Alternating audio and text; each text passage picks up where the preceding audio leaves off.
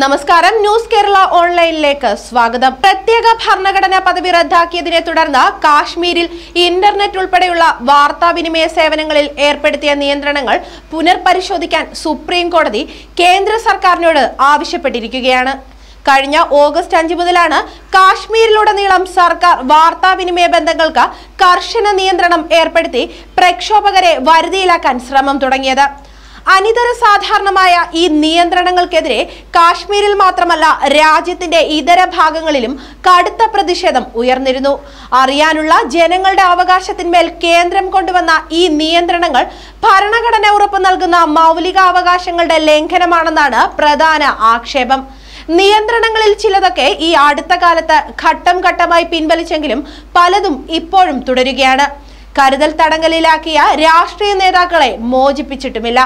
കാശ്മീരിൽ 5 മാസമായി തുടരുന്ന നിരോധനാജ്ഞയും ഇന്റർനെറ്റ് ഉൾപ്പെടെയുള്ള വാർത്താവിനിമയ ബന്ധങ്ങൾ വിച്ഛേദിച്ചത് മൂലം ഉളവായിട്ടുള്ള പ്രത്യേക സ്ഥിതിവിശേഷവും പിൻവലിക്കാൻ കേന്ദ്ര സർക്കാരിന് നിർദ്ദേശം നൽകണമെന്നാവശ്യപ്പെട്ട് സമർപ്പിച്ച ഹർജികൾ പരിഗണിച്ച സുപ്രീം കോടതി 3-അംഗ ബെഞ്ചാണ് ഒരാഴ്ചയ്ക്കകം പുനരവലോകനം ചെയ്ത ഉചിത തീരുമാനമെടുക്കാൻ നിർദ്ദേശം നൽകിയത്.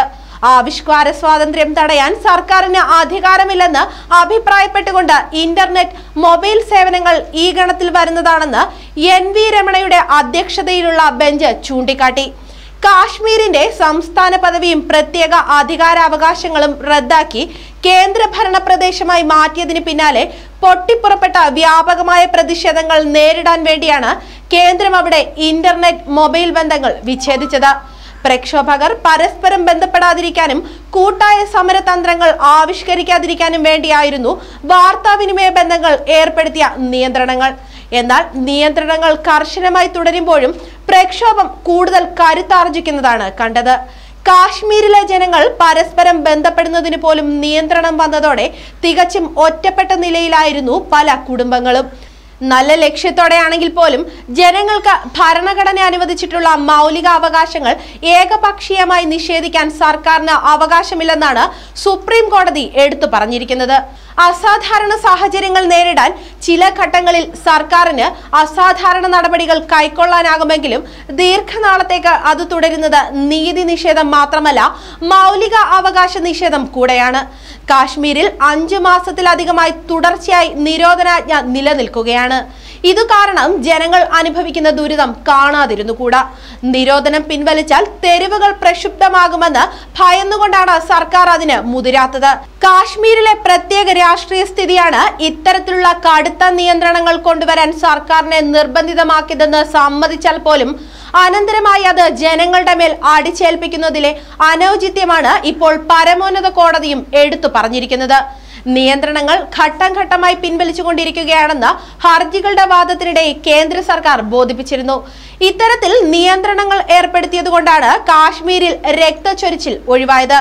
ഇന്റർനെറ്റ് സേവനവും മൊബൈൽ ബന്ധവും മരവിപ്പിച്ചതിനും ഗുണമുണ്ടായി. വിധ്വംസക പ്രവർത്തനങ്ങൾ ഫലപ്രദമായി തടയാൻ ഇതുവഴി സാധിച്ചുവെന്ന കേന്ദ്രത്തിന്റെ വിലയിരുത്തലിൽ വലിയ സത്യമുണ്ട്. എന്നാൽ നിരോധനാജ്ഞയും വാർത്താവിനിമയ ബന്ധങ്ങളുടെ സ്തംഭനവും കാരണം ജനങ്ങൾക്ക് നേരിട്ട കഷ്ടനഷ്ടങ്ങൾ സർക്കാർ വിചാരിച്ചതിലും വളരെയധികമാണ്.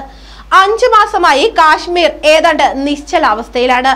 വിദ്യാലയങ്ങൾ തുടർച്ചയായി അടഞ്ഞുകിടക്കുന്നത് മൂലം കുട്ടികൾക്ക് 1 വർഷമാണ് നഷ്ടപ്പെടാൻ പോകുന്നത്. ബിസിനസ്സും വ്യാപാരവും ഒക്കെ മുടങ്ങിക്കിടക്കുകയാണ്. തളർത്തു തുടങ്ങിയ വിനോദസഞ്ചാര മേഖലയും നിശ്ചലമാണ്.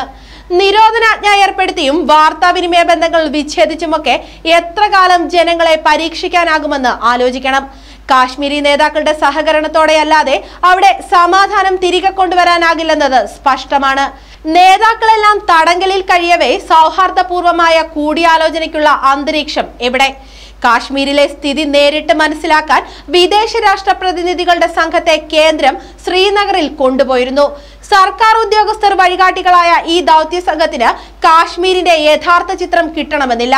വിവരശേഖരണവുമായി ബന്ധപ്പെട്ട കടുത്ത നിയന്ത്രണങ്ങളിൽ അയവ് വന്നാലേ അതിന് സാധ്യതയുള്ളൂ. സുപ്രീം കോടതിയുടെ വിധി അതിന് കളമൊരുക്കുമെന്ന് പ്രതീക്ഷിക്കാം.